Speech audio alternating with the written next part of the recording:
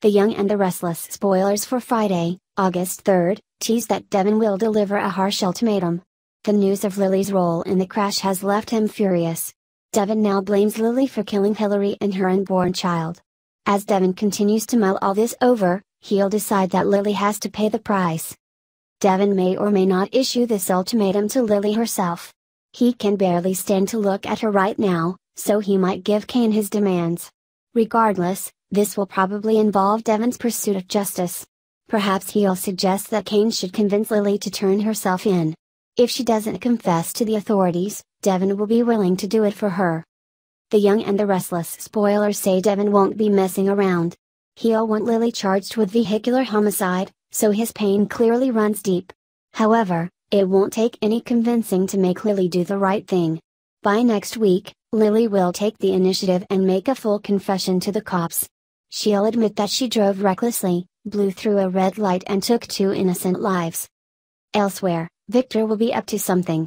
He appears he'll start scheming as usual, so Paul will grow suspicious. Y&R fans know Paul would love to bring Victor down. He may hope a new opportunities on the horizon, but he shouldn't hold his breath. When it comes to Victor, he never really suffers for his crimes, at least not for long. While Paul keeps tabs on his target, Nick could add to his own list of problems. The Young and the Restless spoilers say Nick will be tempted in Friday's episode. Will he consider doing something that could provoke Victor? Dark Horse should provide him with new chances to wreak havoc. Of course, the bigger concern is Nick's relationship with Phyllis. They hooked up, but was it truly just a one-time deal? These two have been hanging out more lately, which probably isn't the best plan. Phyllis is still having issues with Billy, so she's vulnerable right now. It'd be best if Phyllis could avoid Nick entirely, but life has a way of throwing them together. Will we see another round of fake sex, or can they control themselves this time? The Young and the Restless spoilers say drama's brewing no matter what, so stay tuned for the trouble ahead.